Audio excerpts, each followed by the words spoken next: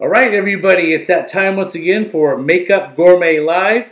Very exciting episode, the first in a series of many eyeshadow episodes. This episode really lays down the groundwork for all other eye makeup. So with no further ado, let's get started with Makeup Gourmet Live, Classic Contour Eyes. Let's go!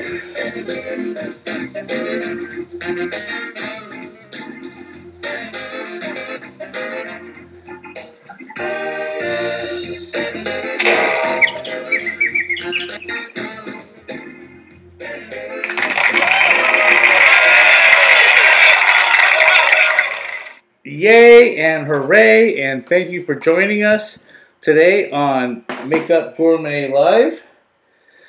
Today's episode is Classic Contour Eyes, and this is a really good episode in terms of what you're going to really use almost every time you use eyeshadow as far as the anatomy of your eye. Once you figure out the anatomy of your eye, because it is an illusion how our eye is shaped because we're three-dimensional. So once you figure it out, you'll find you have such greater success, especially when you go into those darker shades, those higher contrast shades that really seem to be our nemesis when we try to do slightly more dramatic makeup. But we're going to fix that so it won't be any problem anymore. So just as a reminder, as we're getting started, live chat is live. So if you wish to pop in and tell us what's on your mind, have any questions about what we're doing, well, by all means do, and we'll be happy to answer them. Every live chat participant is entered to win the product of the day, which we'll get to in just a couple of minutes. But first, let's just talk about what is a classic contour eye, because that's a good question. Really, our eye creates a natural shadow already, just by the shape of the brow bone and by the shape of the ball of our eye, which tends to extend forward. So light and dark already sort of play on our eye automatically. So eyeshadow is really just an extension of what happens naturally on our eye. And that's what we're going to work with today, is what happens naturally on our eye. In upcoming episodes, we're going to extend that for a bigger looking eye, for a slightly more dramatic eye. So as you can see in all these pictures I'm showing you right now, they all have, their makeup looks clean, it's together. Some look definitely more dramatic than others, but all the makeup is in the same place. It's put into the right spot in the anatomy of the eye in order to support what is a classic contour eye. And so as I demonstrate this look today, you'll be able to understand a little bit more clearly, but you can see how the color just caresses the brow bone perfectly. Not too little, not too much. It really just seems to shape with the natural architecture and anatomy of the face. And that's what's really important to get to know. The only thing that really changes when you do your eye makeup, as far as when you're using really this look or any look, are the intensities of the colors that you use. So I'll be working with 3 colors today. And you can see here's 3 colors right now. Now these 3 colors I've already applied to the model's left eye. You see these colors are very close to each other in terms of intensity. Not a lot of contrast. So what happens is the eye looks shaped, but in a real natural way, because the colors are very, very close to each other. So if you want a natural look, make sure you work with colors that are close to each other, but at least have enough contrast to make a difference. Because if you try to go too natural, what happens is you end up using too much of a what you think is the darker color for contrast, but it's not dark enough, so you just end up using too much. So the next set I want to show you is what I'm going to work with today. So this set here is more of what I call a medium contrast. The only 2 colors that are different are the second and the third color.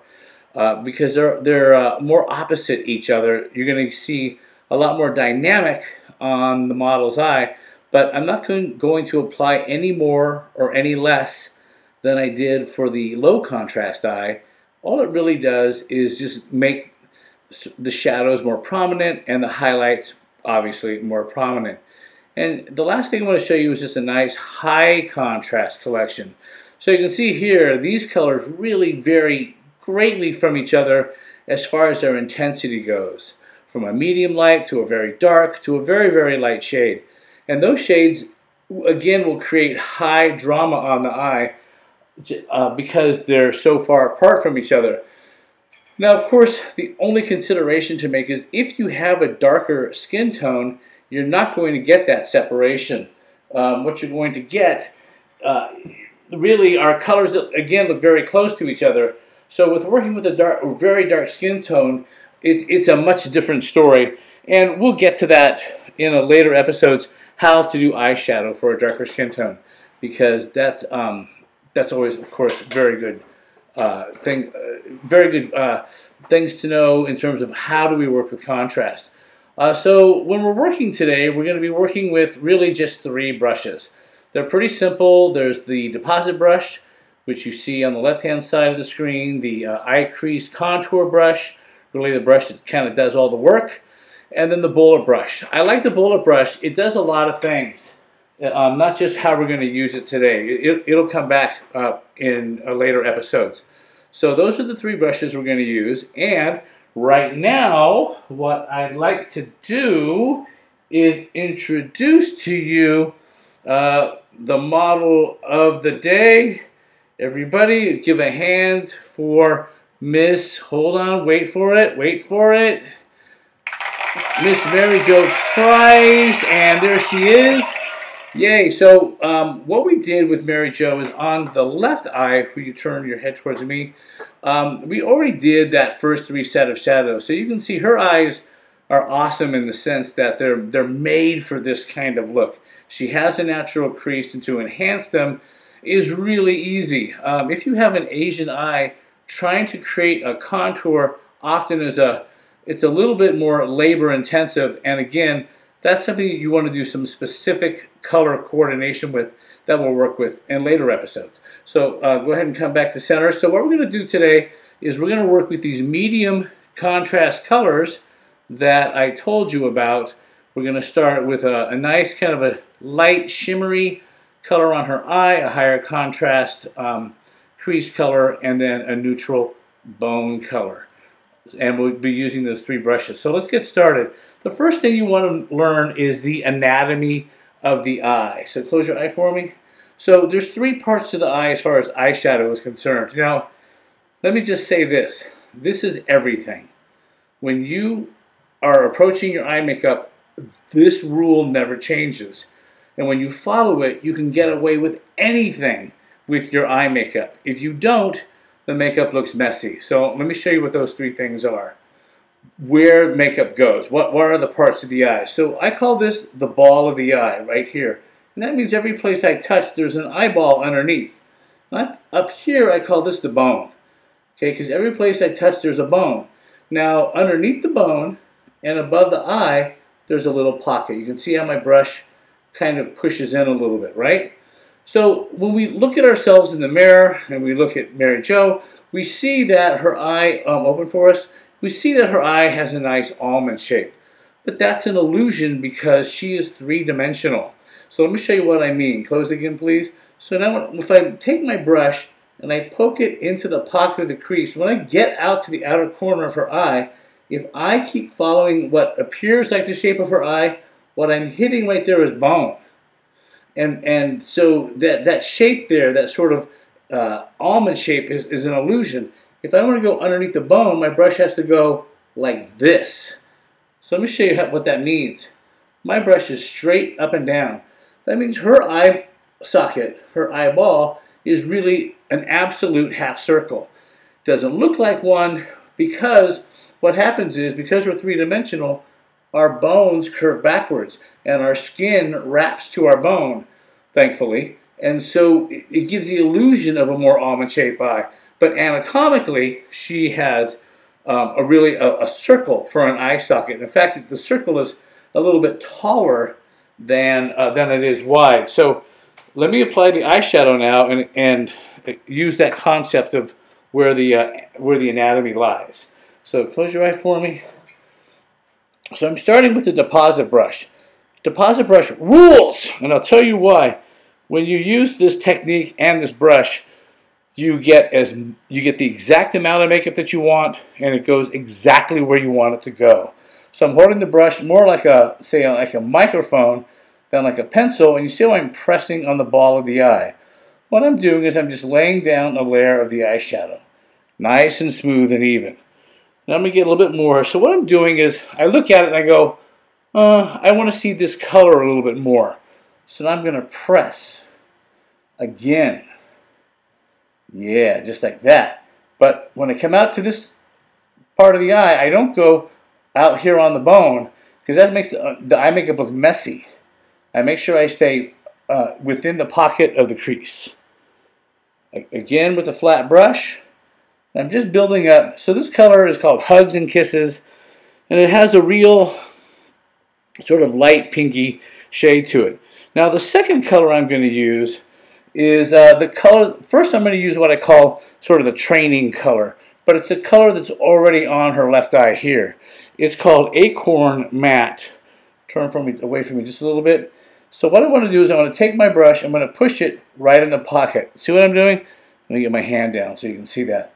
With the tip of the brush, I'm pushing until I make sure my brush is under the bone, and then I do what's a quarter circle. Where I stop is right where the pupil of her eye is. Do that again, and this goes on really quick. Why this is a good thing to do, even though you're going to be using ultimately a darker color, is it lays down the track of where this eyeshadow is going to go.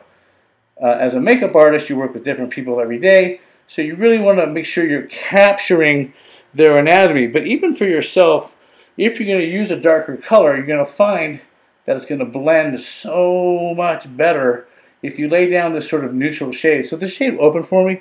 Oh, it's really pretty. So the shade we're using right now, it's like a cool shadow color. It's a cool neutral.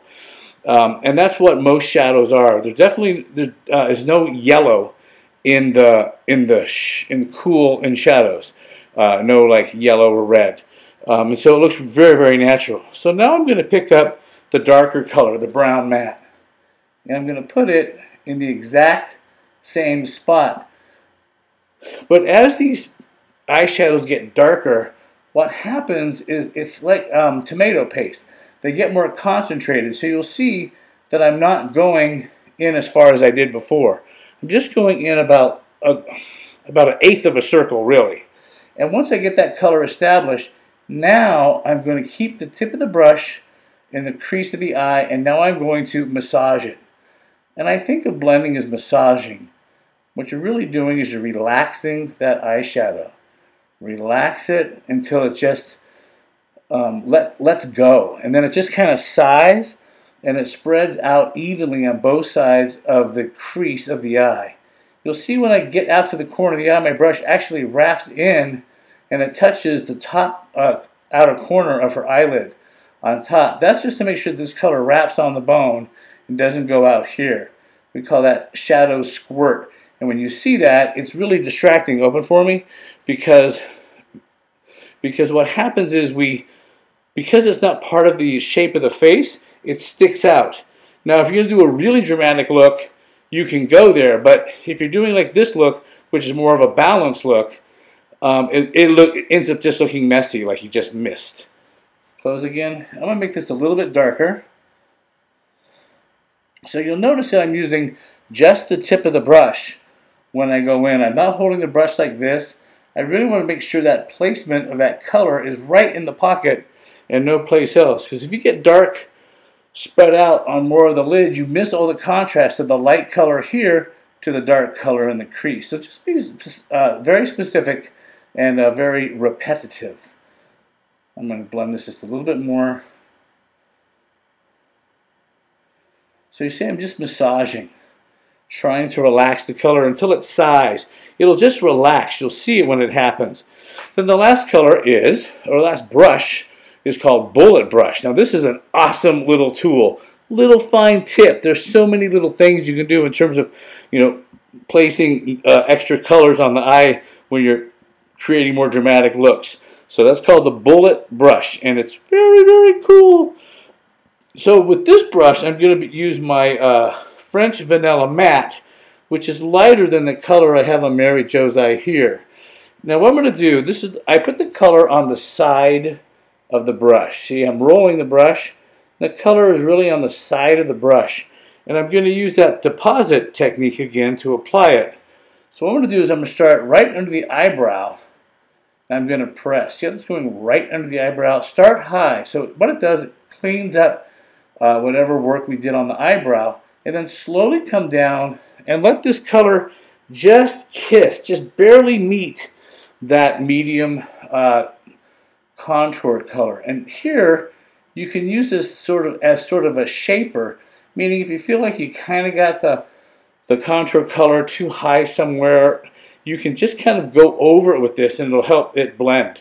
So I use the side of the brush to apply, but now the very tip of the brush, I'm going to blur. I like to just think of it as blurring. These two colors are closer to each other, so they're pretty easy to blur. And really you just want the whole gradation to be seamless as you work on the eye area. Looks really good. Blends so nice and easy. Open for me. And then could you lean just closer and look right up here into the little green light, and then turn a little bit left to right. So you can see that side, definitely higher contrast shadow. And on the other side, the side we did originally, we just stop with the first color and then come back to center. You can lean back. But the first color is more natural. It's a little bit lighter than the intensity of the iris of her eye. Whereas on this side, this intensity here is closer to the intensity of her iris, and so it creates what I like to call a balanced look, where the intensity of the colors are equal to the natural coloring of the person wearing it. When you're blonde and you have really fair skin and light blue eyes, makeup really takes off on you. It takes very little intensity to create contrast. As your skin tone gets darker, that's when you need to work with much lighter and lower and deeper intensity colors to create the same effect. So this is Cetaphil, and I just put the Cetaphil on the tip of a cotton swab. I'm taking off the excess because you don't want this thing drippy. And along this line here, meaning from the nose past the corner of the eye, I'm just going to clean up anything that came too far out. So when I do and there's a ton on this little swab. Let me get it close. See all that? You don't see it under her eye, but because it's like dust. But if she were to start doing her like concealer, foundation now, she'd be really pissed because it's just going to like show up in a big way. So just clean it up real quick. So two things happen. You get all that excess stuff off the eye, but you also trim up the shape of the eye so the eye looks even that much more clean, which is really what you want, a nice crisp looking eye. So I'm not going to go into any more eye makeup. Of course, this is the foundation. When you're doing eye makeup, learn this, because what you're learning is the anatomy of your eye.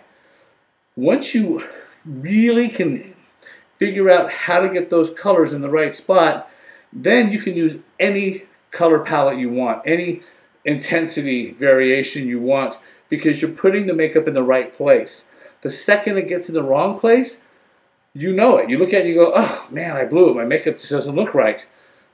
So master the classic contour eye, and then, well, I'll tell you what, you'll be able to do almost this look and all the other looks I'm going to be showing you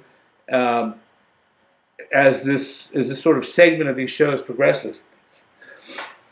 So the featured product today, meaning, let me check my live chat here. Oops, I hear myself talking. We have a looking good MJ from one of our viewers. So thank you, kind viewer, for checking in with us on live chat. And I was just going to mention that, so today's featured product is the Eye Crease Contour Brush. That's the second brush that I used on our model today, Mary Jo, to create that depth in the crease of the eye. So some lucky live chat participant is going to get that color, going to get that brush today. So if you have, please just chime in, just tell us your name, whatever, and where you're from, and you'll be entered to win that. And that's very, very exciting. Also, let me move on down here. For all of you, for my viewers, I do a live special 20% cart discount. Now, what's cool about the cart discount is you use this code here that you can only get by watching this episode, MugLive18. M as in Mary, UGLIVE 18, because this is season 1, episode 8, so that's what the 18 represents. So fill up your cart between now and next week's show and enter this coupon code, and you're going to get 20% off the entire cart. The only thing that this discount code does not work for are my value bundles and my sale items, and they're usually one and the same. Those bundles are already discounted more than 20%, so you get a savings if perhaps any of those value bundles sort of fits what your current needs are as far as what products you might be needing. When you go to Makeup Gourmet Live, or you go to Makeup Gourmet, we have a ton of product. Let me show you what we have here. When I started doing this brand, my client said to me as I was teaching the makeup, well, where do I get this makeup? And I was writing lists of places for them to go. You get this from this person, from this brand, and this from that brand. And I realized it's just a wild goose chase. So I developed my brand, my colors, all based on my system of applying makeup, which is called Face with a Heart. And I really lucked out in terms of the company that I partnered with. They're close to me. They're like 20 miles away from the studio. So it's a very low carbon footprint, all made in the USA, which is really great for local economy. I have skincare for both women and men. And men, you can use the women's skincare and vice versa. It's just the packaging is different, really. I have a complete color line. Whatever you're looking for, eyeliner, mascara, I forgot to show you the mascara trick. Next episode, I'm going to feature the Bambi mascara trick, so you have to come back next week to see that. But anyway, I have all the color, great brushes, the ones I showed you today. All the brushes I showed you today are $12 each, so they're very affordable, they're very durable, you can clean the heck out of them, and they're going to work just fine for a long time. I also carry supplies like brush cleaner, disposable lip brushes, and mascara wands, all those good things. And it's all available online at makeupgourmet.com. So have a look around. I also, on my website, tons of tutorial videos with the suggested product that I use in each video below them. And they're really just what you want to follow up with in terms of what I did today. Because you're like, wait, what's that deposit brush? What is it? What's the ball of the eye? It's all, I have so many videos called Classic Contour Eyes. Just go there, watch that, and you are so good to go. Now, if there's something that you want to know more about with Makeup Gourmet, is in terms of, I can't figure out how to, put on my mascara, or my concealer never seems to blend enough into my skin. Send me those topic ideas to info@makeupgourmet.com. I'm more than happy and willing to look at your suggestions and use them for our purposes as far as what we want to share with the rest of the viewers. Because your concerns is usually everybody else's concern. So knowing that, no idea is too small as far as what would make a good episode topic. If you're thinking, well, geez, that's all really good stuff. How do I you know, how can I learn more besides using the videos? The best way is go to Amazon and type in Face with a Heart. You'll get my book. In fact, was it today? Yeah, today it was sitting at number 3 in Amazon Cosmetics books as far as bestsellers go. And book number 1 and book number 2 were 2 different books by Kevin O'Quan, who we really respect because he is a great makeup artist, and he really wanted to help everyone sort of demystify, you know, ooh, makeup, glamorous, that's for the makeup artists. Well, it is for us, but it's also for some of us to share. So anyway, it's sitting at number 3 today, and my book is 3 years old this month. Actually, I lied because it's August 1st. So last month is, I launched my book in July, and so it's 3 years old, and that's really cool to be sitting at number 3 on Amazon, which has a lot of books, behind, you know, 2 Kevin O'Quan titles. So everything I'm sharing with you and so much more, it's all in there. If you're really interested in learning more, it's an easy read. It's really a pretty book in the interior, and you'll learn a ton. So I suggest that you look at that if you want to learn more. So I think that's about it, except if you are interested yourself in being a model, especially if you have a makeup challenge. Like next week, I have a makeup challenge model that I'll be using. But you can also be a model on the show. You get free product for being on the show. And it's a good, I like to use quote-unquote real people. It's not that anybody isn't real, but models just behave differently in front of a camera than normal folk. And it's good, you really want to be able to relate to who you're seeing the makeup go on to. And so that's why I like to use, you know, friends, family, and all that as my models, because it's a nicer vibe. And so, speaking of next week, one second, let me get there. One second. There we go. Next week, the makeup challenge that I have is, I really sort of broke it down to smoky eyes. She has really light hair, light skin, light eye color, and she said, you know, any makeup I use on me just really jumps off my face. Like I mentioned with today's model, because the contrast is so high, you have to be so careful with what you're using. But the one thing I want to say about that is that learning again today where color goes and doesn't go, it really helps you to not make those mistakes. But so anyway, her biggest concern was, I can't do smoky eyes to save my life. I put them on and I just look hideous. So we are going to meet that challenge next week and see if we can't do a smoky eye that Miranda likes. That's next week's model. And so that's very exciting. And so we want to thank everybody for tuning in to today's episode. I really appreciate you seeing what we're doing. Of course, if you missed the live episode, everything is available on YouTube in about an hour. It'll be recorded, and you can watch the entire episode. And we're going to exit with music from Joe Crown, because Joe Crown is awesome, a great New Orleans artist. And I always thank him for letting me use his music because I love it. And so everybody, thank you for tuning in and being here today. One second, I'm trying to get his music to come up. There it is. One second. We got the wrong song. Okay, you just have to hear this song. So before we say goodbye, let me go back.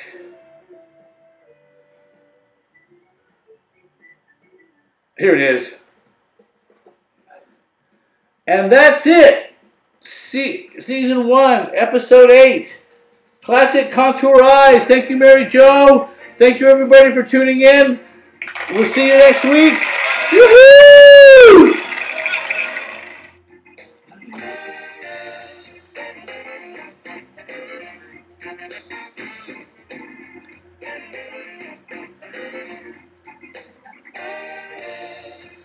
Joe Crown Organ Combo. JoeCrown.com.